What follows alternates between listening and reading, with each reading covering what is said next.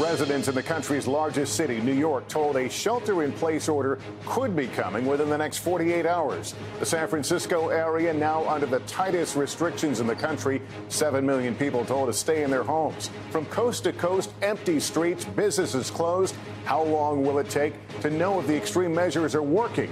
What health officials said today and their urgent plea to young people. Also, the growing medical crisis, the backups at drive-through testing sites, the new warning for hospitals flooded with patients. We're seeing a lot of people just kind of freaking out, wanting peace of mind. And officials sounding the alarm about the critical shortage of ventilators. President Trump promising relief from the devastating economic impact. The administration seeking a $1 trillion emergency stimulus package.